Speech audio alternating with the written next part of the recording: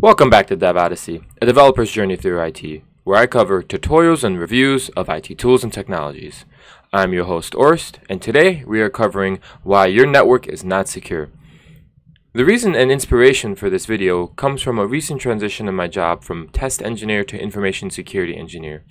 So far within the role, I've really learned a lot about IT infrastructure, IT networks, and all the security that goes around there, especially into protecting your data.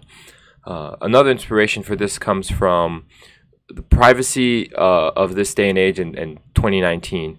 And it was making me think how we secure our home networks, how we secure our devices.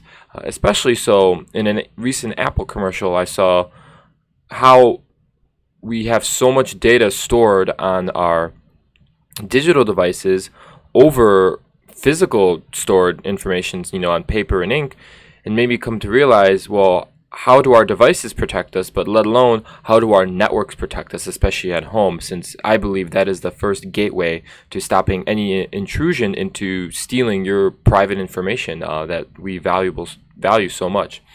And so that's where I get all this from, and today I'd like to get started with reason number one, minimal firewall security.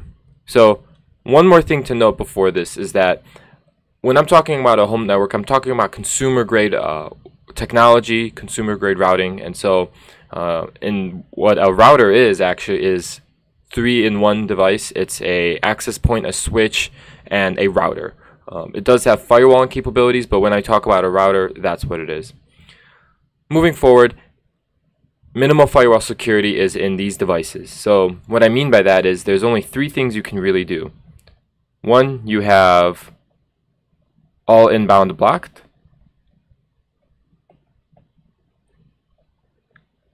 2, you have all outbound allowed.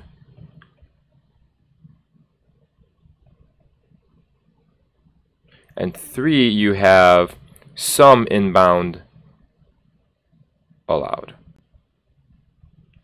So I know the first and the third may contradict each other, but already what I mean by this is that we have port forwarding rules. So we're allowed to actually forward some of the traffic that's coming from the internet into certain devices at our home. And so that's technically some inbound allowed, but you have to put a rule in place. But that's only port forwarding.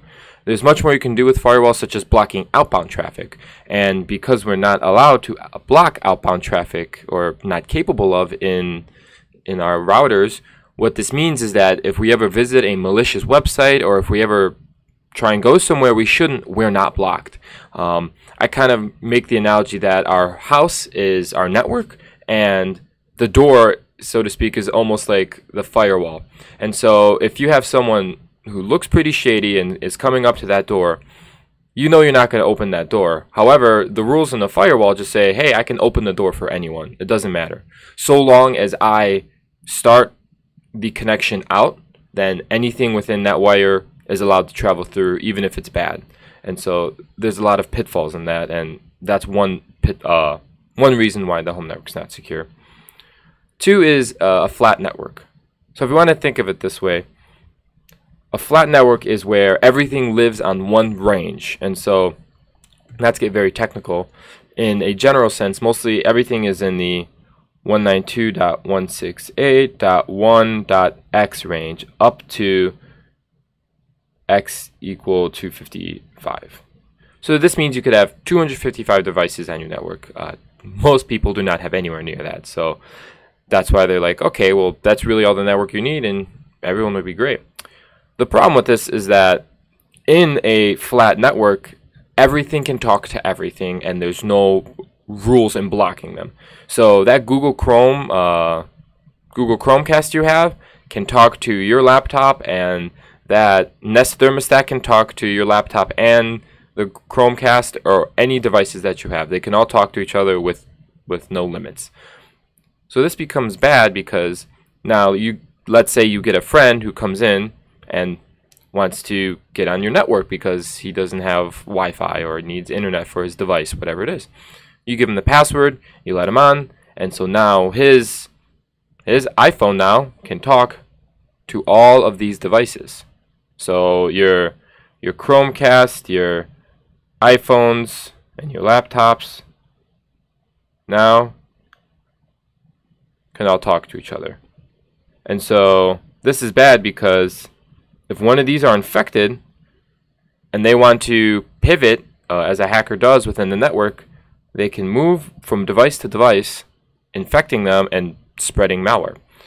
So this is somewhat like if you had a house, and again, the house is your network, and you have a renter that you want to rent the house to, or let's say you want to rent the basement. Well, you live upstairs, and renter lives here. Well, in a flat network, there's no wall here. So with this, I might as well just get rid of this wall and say, hey, renter, you're able to move anywhere you want. So much for home privacy or security.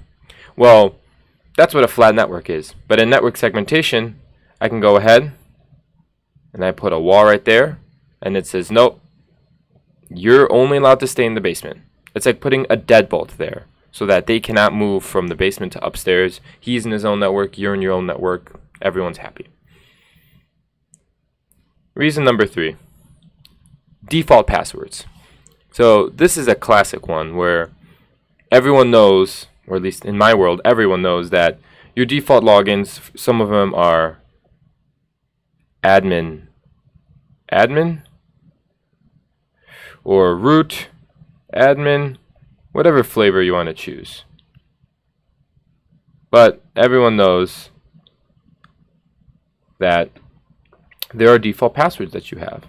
And so that's not a big deal to start off, but the problem with default passwords is that everyone knows them, or they're very commonly known. And so when you're going up to set your home network and you got to log into that router and you have to start making changes or going through a wizard that helps you install it or make changes, updates, whatever, you're told to just log in as an admin, and here's the password admin, and then you go about your business and you complete it. However, they never tell you to change it. Generally, they're not enforcing you to even change it. And so that's even worse, because now you know that device has a default password. And so let's say your friend Joe comes back on the network and he's got his own device that's already infected with malware, and he sees that, or the malware sees, hey, I'm going to try and ping the network interface, as it's called. So he's going to go and send admin to this thing. And oh, guess what? Now you're compromised.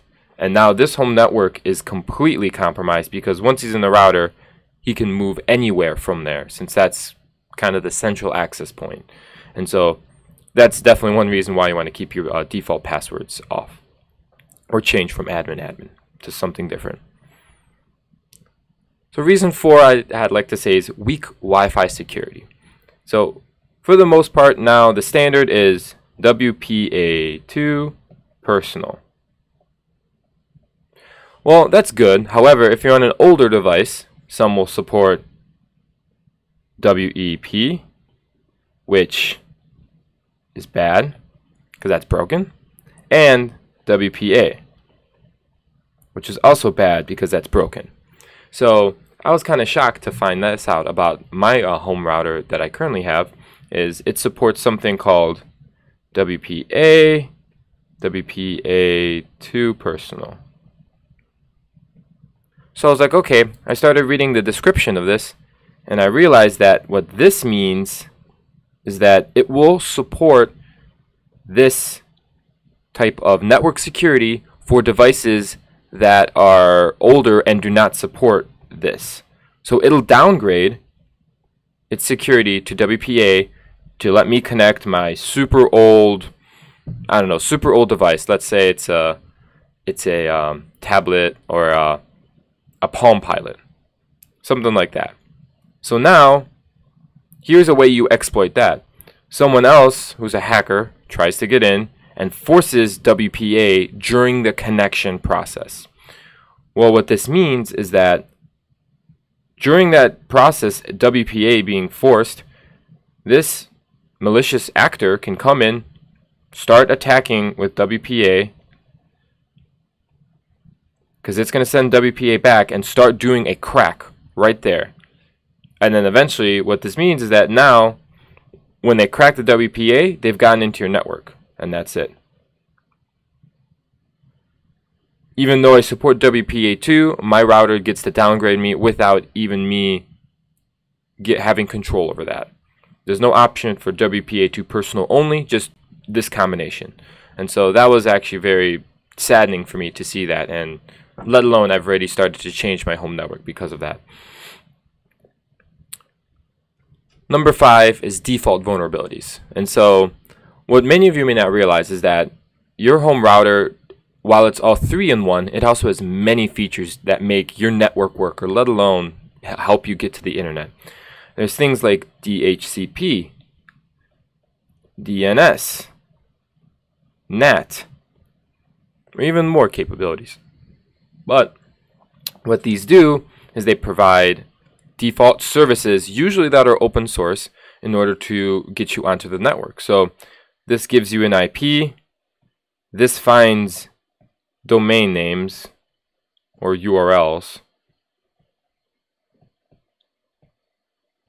And then this makes public to private. And vice versa.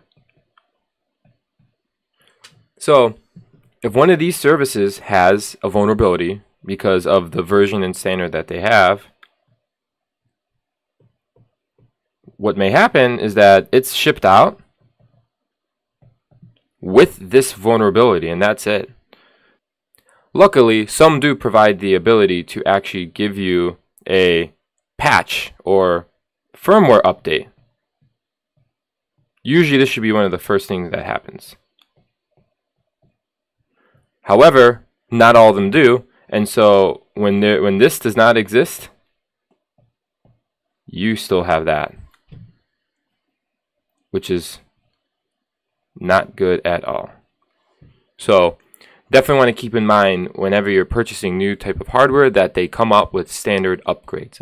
It's not always the case, but generally you should be seeing this more often than I would say before.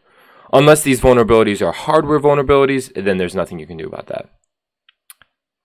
Last, my bonus one is console settings for your admin, or admin console settings.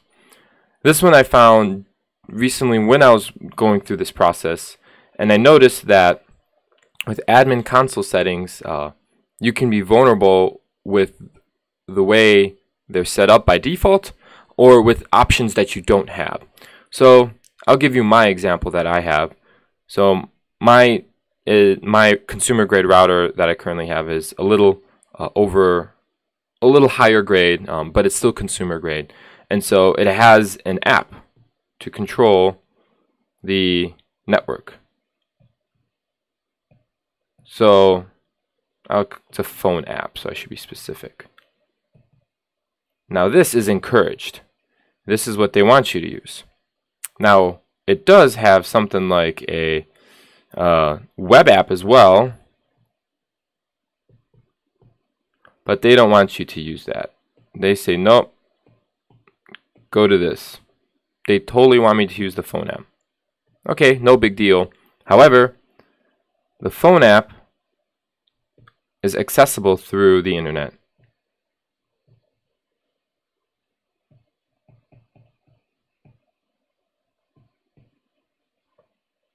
Which then means they can get into my network. So, okay, you know what? This is a convenience. However, it's only convenient to me if I want it to be convenient to me. So, what if I don't want this? What if I do not want to have this on? What if I just want to get rid of this? I can't.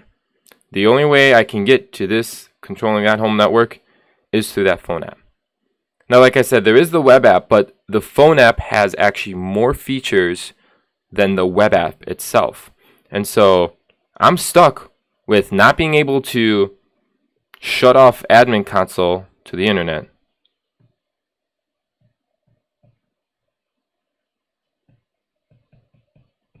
I'm stuck with this, and I can't do anything about that because there's no way for me to shut that service off or shut the port off.